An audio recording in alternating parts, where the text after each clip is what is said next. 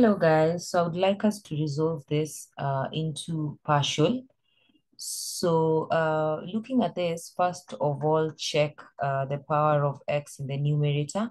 The highest power is 2 and in the denominator 3 if you were to open this up. So it's okay, we can continue to resolve. Now looking at the denominator, all these are linear factors. So how do we open a linear factor? So we are going to have 2x squared minus 9x minus 35. All this divided by x plus 1, x minus 2, x plus 3. And how do we open a linear factor? A over x plus 1 plus b over x minus 2 plus c over x plus 3. Then we are going to put all this under the same LCM so that we can compare both sides of the equation.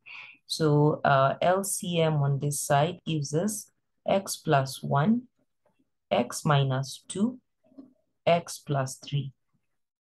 Taking A, x plus 1 goes here, x minus 2, x plus 3, plus B, x minus 2 goes here, x plus 1, x plus 3, plus C, x plus 3 goes here, x plus 1, x minus 2.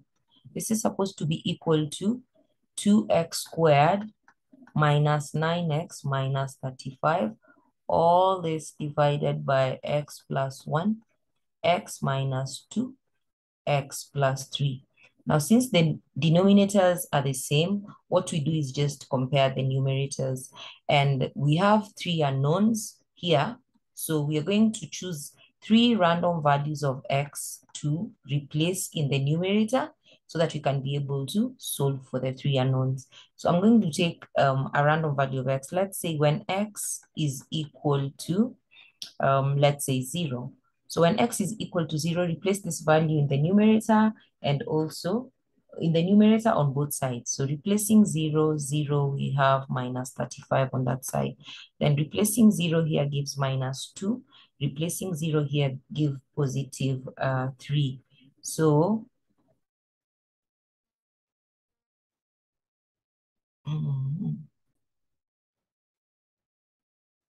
okay, so we're replacing it here. We'll have minus 6a. Replacing 0 here, 0 here, we'll have plus 3b. Replacing 0 here, then 0 here, we'll have minus 2c. So let's call this our equation number 1. And now let's replace when x is equal to, let's replace 2.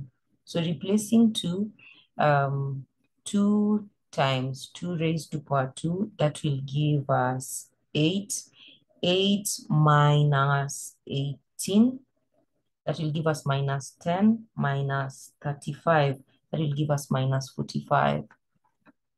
This is equal to, replacing 2 here will give us 0, so the whole of this becomes 0. Replacing 2 here will give 3, replacing 2 here will give 5. So 5 times 3, that will give 15b. And replacing 2 here will give us 0. So we have minus 45 divided by 15, and that will give minus 3. So this gives us the value for B. B is equal to minus 3. Since you already have the value for V, we can be able to replace it here.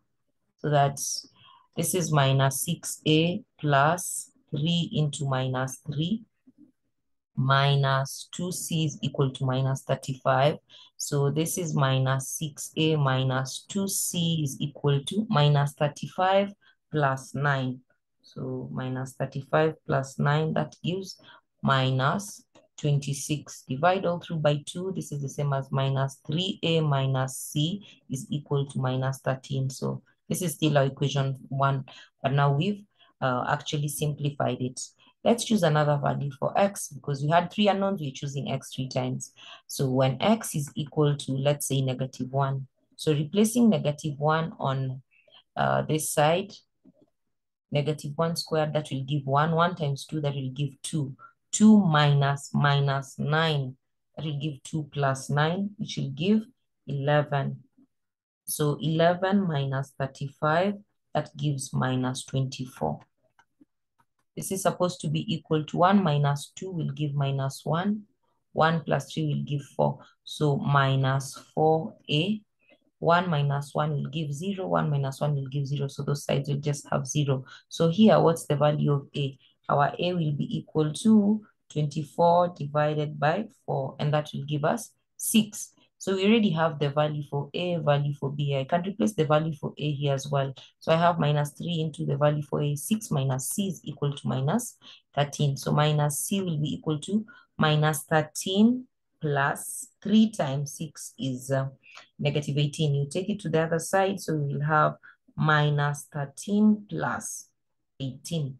And that will give us 5. So what's the value of c? C is equal to minus 5.